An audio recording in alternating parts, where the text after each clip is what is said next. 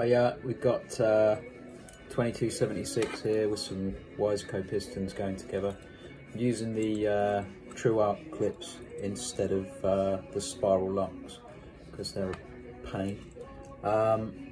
Just putting these true arc clips in, and as you can see they're pretty loose in there. So what I generally tend to do with them is just open them up slightly in the circlip pliers before installing. Not sure if you can see what I'm doing there. Just open them out slightly, and we install them. These are stamped, these true arc clips, so I always install them sharp side facing out, so they're less likely to come out.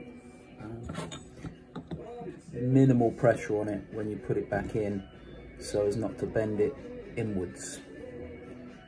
And then as you get it to go in there, you get that nice click, and then that side, as you can see there, is nice and tight, no movement, it's not going anywhere. There you go.